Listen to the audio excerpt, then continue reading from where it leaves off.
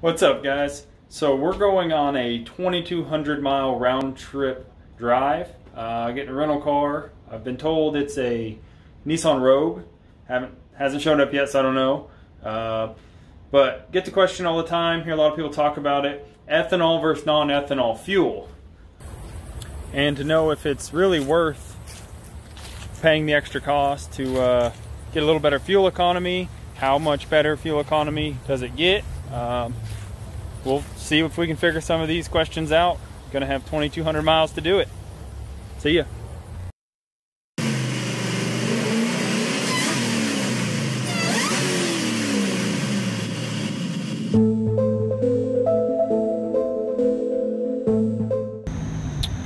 Got the Rogue here.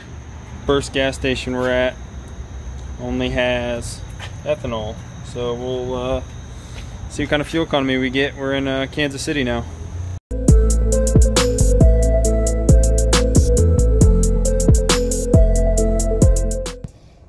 We went 339 miles, put in 10.4 gallons of fuel, so we got around 32 miles per gallon with ethanol. This fill up was no ethanol, so we'll see how this one does.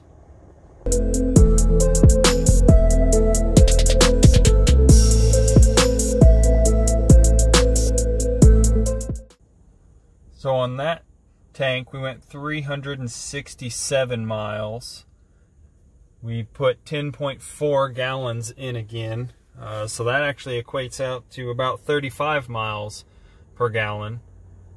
So the non-ethanol fuel so far has been doing better. Well, we made it to Wisconsin, filling up again. It's freezing here compared to Kansas where we came from.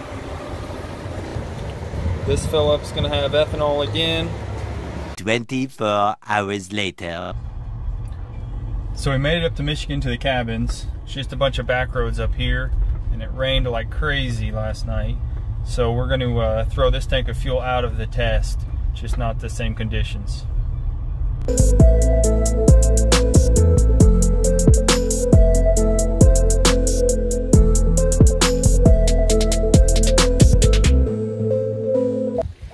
Alright, so full disclosure, I know everyone's going to say it. This is not a scientific test, I'm aware of that. But this is a real world test. If you're going on a road trip, you want to know, hey, should I use ethanol or non-ethanol? Not able to drain the whole tank. I'm not able to run the car completely out of fuel. But this is kind of a real world, hey, you know, should I use ethanol? Should I not use ethanol? Which one's going to get better fuel economy versus cost? First fill up on the drive home with ethanol.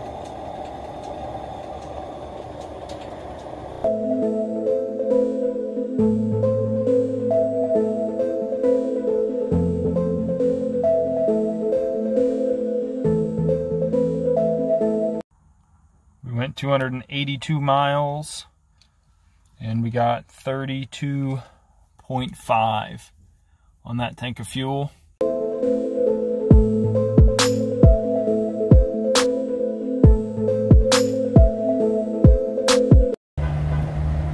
We're doing our last fill up here, Kansas City. This is going to be non-ethanol gas. See if we still get that 35 mile per gallon range.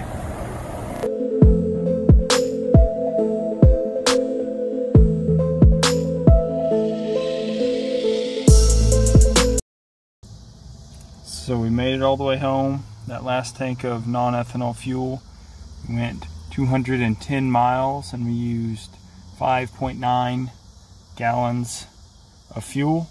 So that's just over 35 miles per gallon. So the non-ethanol gas got about 3 miles per gallon better. Alright, so we crunched the final numbers here.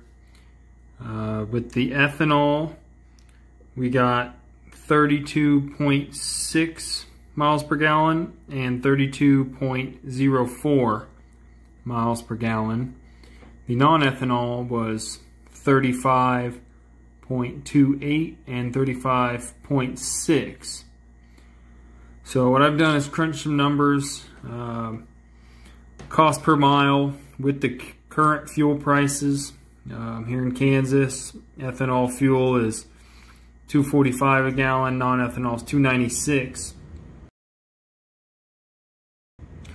So with the numbers that we got, which granted these are going to be different for every car, every situation, but what we got came out to 0.0757 cents per mile and 0.834 cents per mile.